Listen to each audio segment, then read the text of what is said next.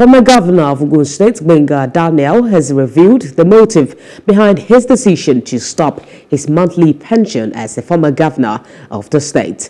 The lawmaker representing Ogun East Senatorial District in the National Assembly said he asked the state government to stop his pensions because he doesn't want to be receiving double remuneration after returning to public service after 12 years.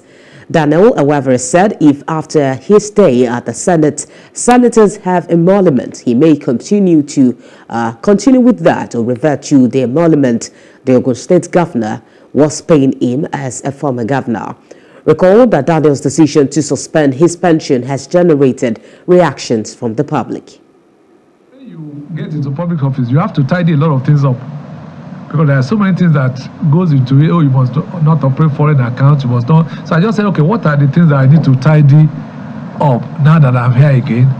And this issue of double payment came. I said, okay, look, let us just remind the governor that from this date, I have now been signed it, and I hope that from that date, I'll be receiving my emoluments as a senator of the Federal Republic. So kindly step down the one that you are doing for me. Probably after Senate, I will decide, depending on what the law says, whether there will be severance, pension for senators or pension for governor, and then probably say, okay, which one do I want to, or which one does it not permit you? So it's just so simple. But I was really shocked to see that it has generated so much